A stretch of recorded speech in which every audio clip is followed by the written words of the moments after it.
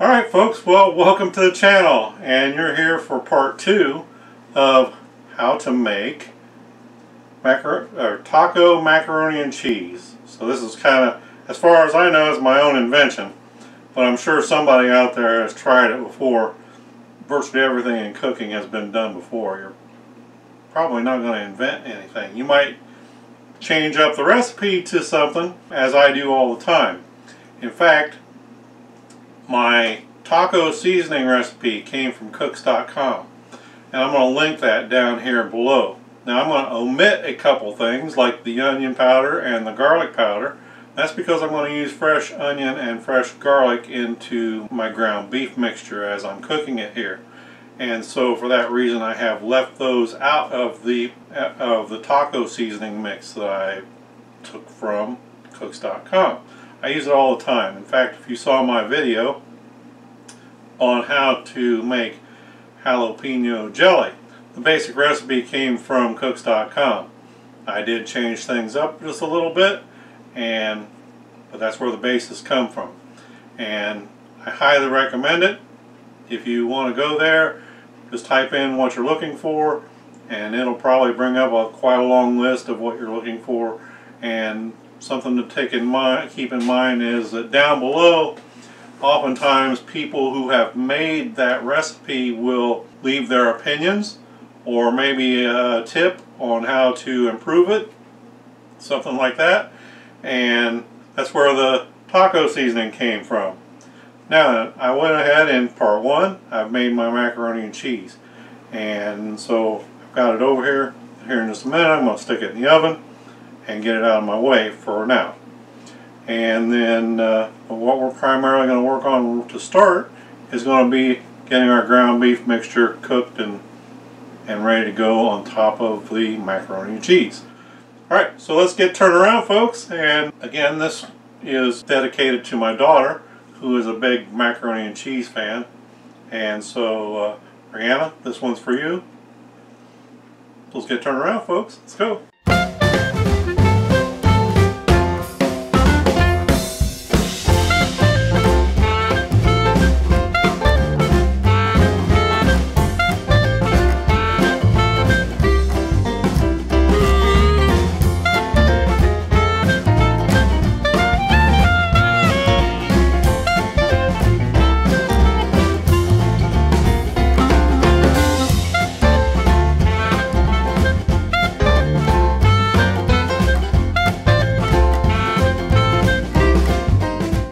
So I've put my macaroni and cheese into a 9x13 casserole dish. I'm pretty sure it's 9x13. It is. And so I'm going to move that into the oven just to get it out of the way for now. Now the next thing we are going to use or get into is our seasoning mix. Again, I'll leave a link to this down below. And that's 1 tablespoon of chili powder. It calls for 2 teaspoons, that was tablespoons, that's a big one, of the chili powder. It calls for 2 teaspoons of onion powder. However, we're going to use fresh onion. It calls for 1 teaspoon of garlic. I'm going to use 2 cloves of garlic. It calls for 1 teaspoon each ground cumin, paprika, powdered oregano, and sugar. Now I omitted the sugar. Oh, and 1 teaspoon of salt. I will taste it. I just don't usually add sugar to my cooking. That's me. Anyway, I also have 1 great big jalapeno there. Now, and I want to go ahead.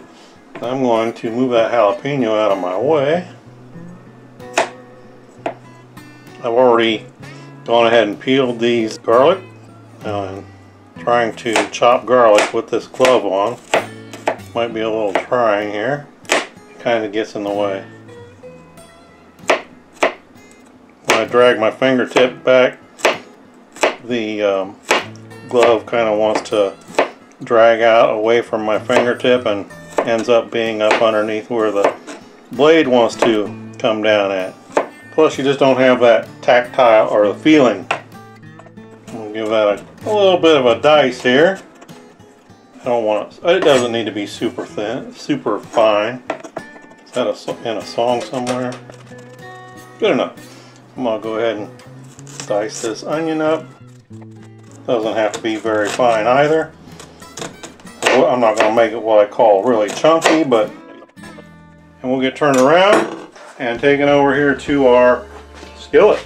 Alright, so I've roughly broken up my hamburger here. This is 80-20, meaning 80% lean meat and 20% fat. And we're going to begin browning this meat. I've got this over medium heat right now. Alright, we're about halfway brown now. I'm going to go ahead and add in my spices. My onions and garlic. And I got a can of tomato paste here. And I'm going to take a healthy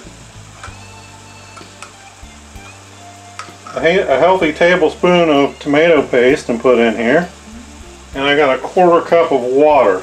That's going to help me to spread my spices as well as liquefy this tomato paste a bit.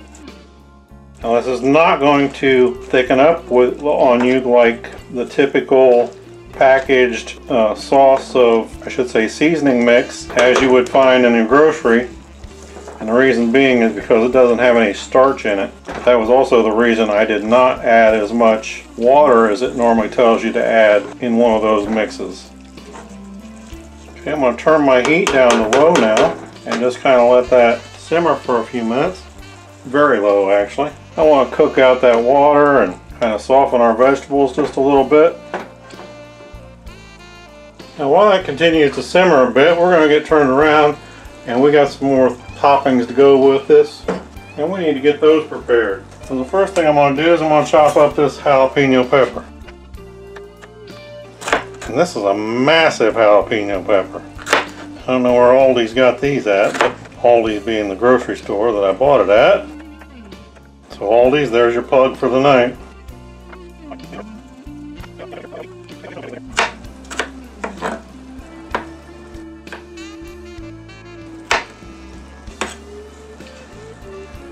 Okay, we're going to put that in one of those little bowls. Right. Give this meat another stir. Now I've got some green peppers here. That one leaflet, whatever you want to call it, on there. Looks like it needed to come out. Another one. Cut the tops off. Discard.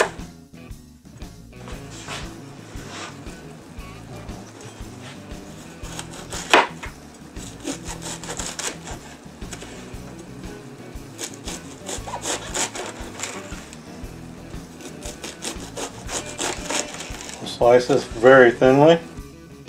I'm going to turn the heat off on my meat over there. I don't want to overcook it. Here in a moment we'll drain that. I'm making quite the mess here.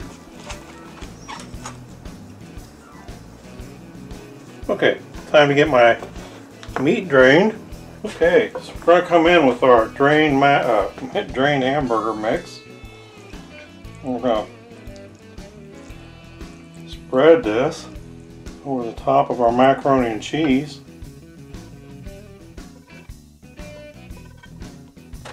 Now we're going to top that with lettuce. And I cut up the whole head simply because I didn't know exactly how much it was going to take. But I've got plenty of lettuce here. Enough left over for a little salad. Now then, some green pepper.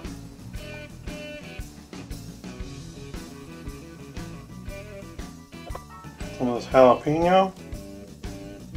Of course you can skip the jalapeno if you don't like spicy foods, but if you watched any of my videos, you know I am a hothead. Now let's come in with a little bit of our shredded cheese. We can never have too much cheese. And this is cheddar jack cheese. Now I've got myself a couple of tomatoes here. I actually bought these several days ago. When you get in the winter time, you always want to try to find tomatoes on the vine. And these have had a chance to kind of ripen a little bit, sitting out here on my countertop. Now I'm going to start by quartering these.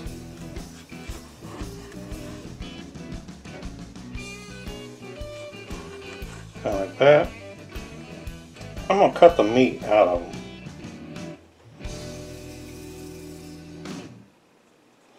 Simply because I don't want a really juicy mess going on here.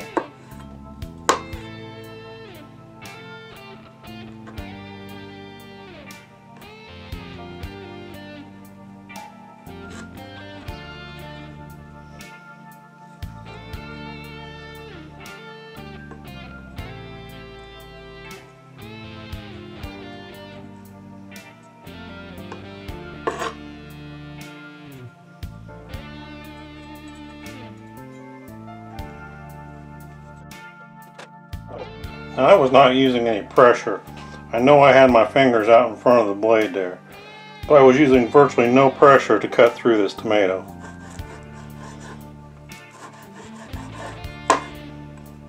We're going to dice this tomato.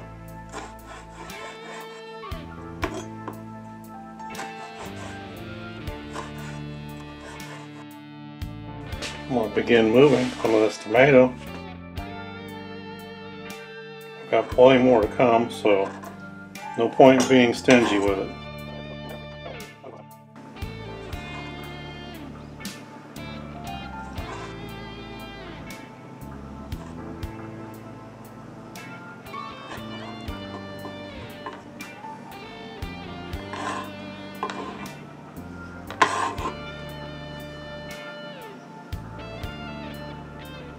Now then.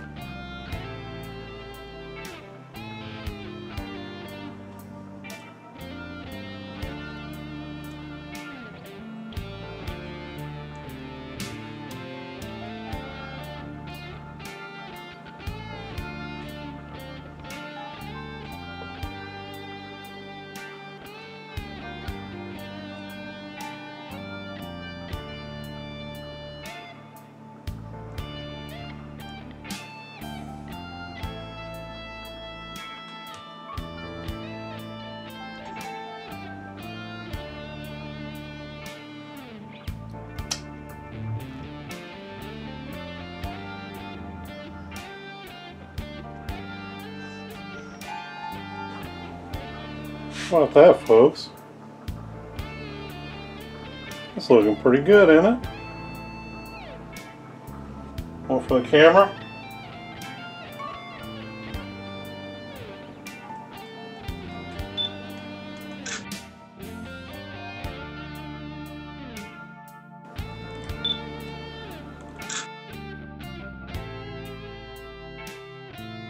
Okay, folks, it's time.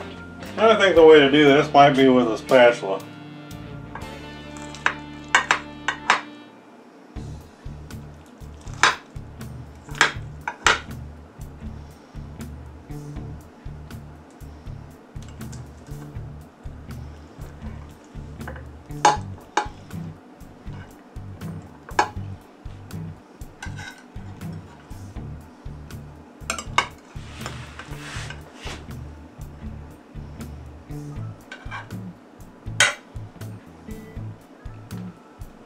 There you go, folks.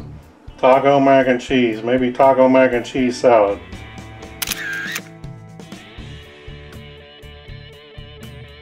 Folks, let's get turned around.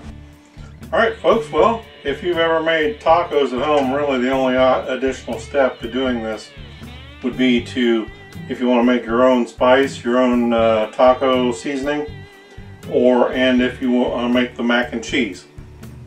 That would be really the only additional steps to making tacos. So let's give this a try.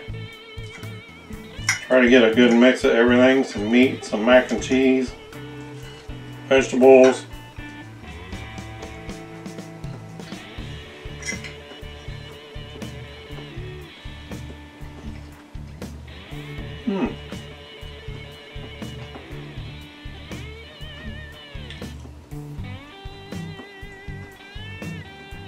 Well, over a taco flavoring's right on. The one thing I'd say it's missing is kind of that crunch.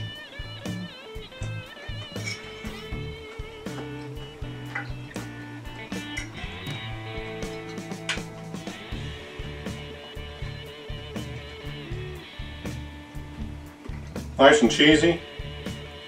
That's right on. If I just had a couple tortilla chips over here on the side, I think this would be perfect.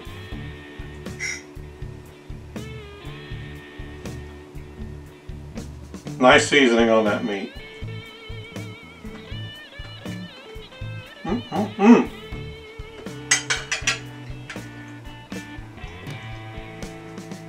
As much as I like to, I'm not going to sit here and eat the whole plate in front of you.